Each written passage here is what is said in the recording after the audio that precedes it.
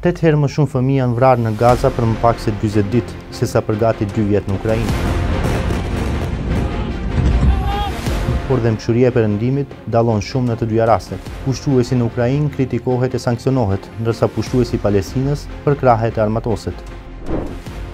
It's difficult to look at It's difficult to look at some of the images and imagine that any well-thinking, serious, mature leader would do that.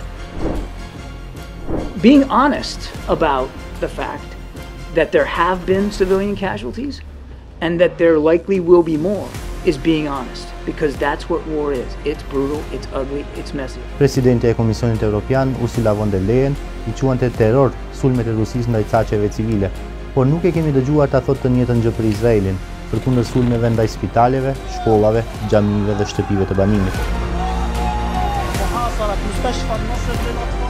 Targeted attacks on civilian infrastructure with the clear aim to cut off men, women, children of water, electricity and heating with the winter coming.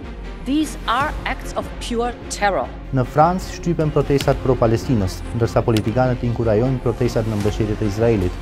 Kryediplomatja e Gjermanisë Annalena Baerbock nuk e mbështeti armëpushimin në Gaza, ndërsa kryeministri kanadez Justin Trudeau nuk mund ta thotë as fjalën armëpushim. We need to see a cease.